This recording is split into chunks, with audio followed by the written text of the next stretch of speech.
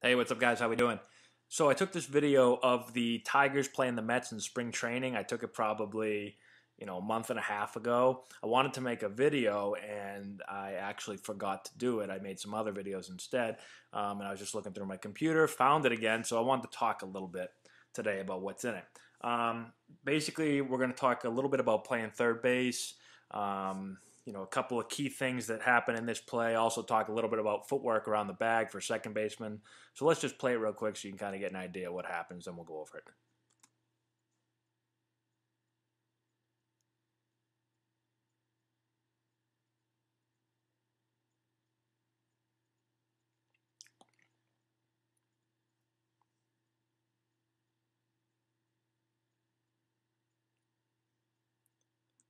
All right, so the reason I wanted to show it is because a lot of stuff happens here that I think are good coaching points, whether you play short, or excuse me, whether you play third base or second base. So the first thing, we've talked in past videos about some of the keys to playing third base. If you didn't see that video, look it up and go back and check it out because I think it's a pretty good video on covering all aspects of third base.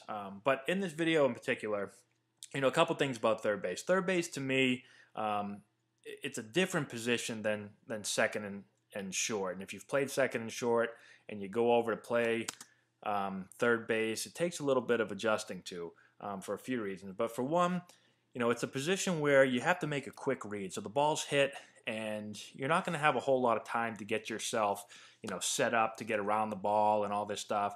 You really got to pick out a hop, and you got to either go get it, or you got to drop step. So it's got to be a quick reaction. You got to go with your first reaction. If your first reaction tells you, come up and take this ball in the short hop, well, then you got to come up and take the ball in the short hop. So in this instance, you see it's a chopper, and he reads it quickly as a chopper, and he tries to step up and pick it on the short hop. So the ball's hit, and right here, bang, you see that once he sees the ball up in the air, well, he decides, I'm going to charge this ball, I'm going to try to get on the short hop, and he does perfectly right here. Anytime you're fielding the ground ball, we've talked about it in the past, you want to try to get the field, you want to try to field the short hop or the long hop. You want to stay away from the in-between hop. And to do that, you got to use your feet. And once he reads it, he gets it on the short hop right here. So he just pinches the short hop. So he does a really good job of using his feet, reading the ball, reading the hop, and then going to get that short hop, which is the first thing that I really like. The second thing, when it comes to playing third base, you're going to field a lot of balls one-handed like you see here.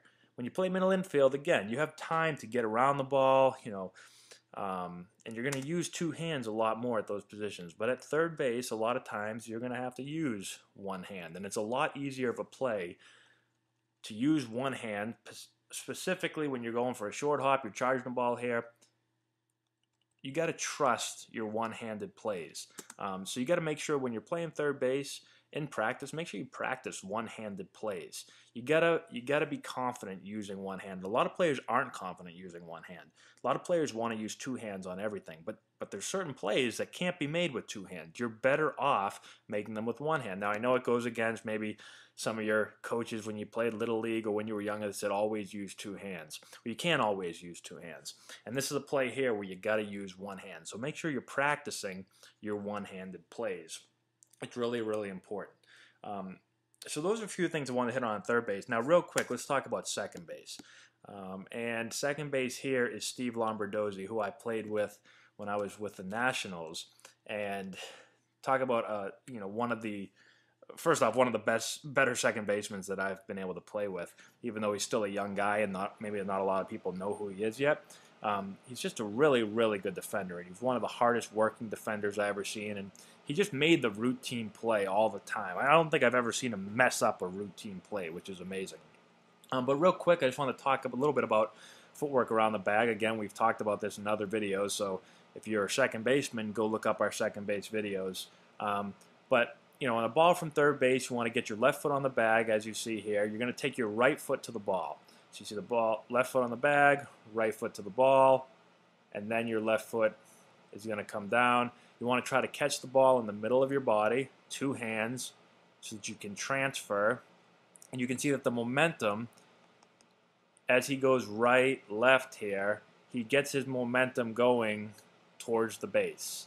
towards his target. A lot of times you'll see players going this way when they're throwing the ball to first base. So it's left foot on the bag, right foot to the ball, then left foot comes down, transfer in the middle of your body, short arm circle, throw, and the last part is to get up in the air. If you stay down and get hit in your lead leg, you could get a knee injury. So make sure you get off your feet. Then if he takes you out, you have nothing planted, you won't be injured. It's really, really important. Another thing to keep in mind is you want to think, especially when you're younger, in the big leagues, guys can slide way in here and way out here as long as they can keep a hand to the base, and sometimes they don't even have to do that. I'm probably not going to call it. But it's important to get away from the bag. You don't want to stay in the bag. Now, sometimes you're going to have to because of how the play is, but if you can really get good at taking the right foot to the ball and getting slightly outside of the baseline, because in younger levels of baseball, they got to slide into the bag. So if you can get out here a little bit, you'll be safe. Big league's a little bit tougher, and that's why you see Lombardozzi here. He quickly throws, and you can see how quickly he gets up off of that left leg and gets out of the way right there. Really good job. And again, here's a good angle. Left foot on the bag, right foot to the ball, left foot towards your target, getting your momentum going. Catch the ball in the middle of your body, transfer, short arm circle. You can see how quick and short that arm circle is. He breaks thumbs down, boom, ball comes up short, throws, and it gets off his left leg. So those are the keys to third base, to second base, a couple of the keys. There's obviously more that we could go over, but some of the keys that were highlighted in this video, it seems like they make it look really, really easy, but there's a lot going on in this play that you guys can work on to make yourselves better infielders. So let me know if you have any questions. Comment in the section below. Share the video. Like the video. Subscribe to the channel. Share with all your friends. All that good stuff. And we will talk to you later.